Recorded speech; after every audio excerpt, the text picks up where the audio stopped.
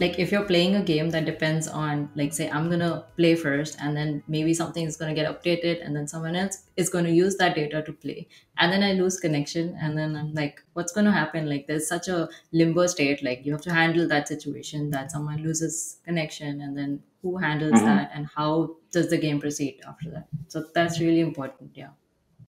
Yeah, and like losing connection, like so we've set up shared spaces to handle like host migration.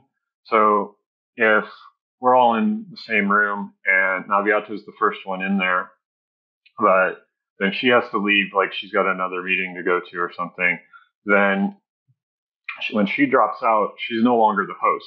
Whoever was the next person in the room will then become the host, and it'll migrate seamlessly, and everybody stays in the room. Like you don't all get dropped back to the lobby or kicked out of the game or stuff like that.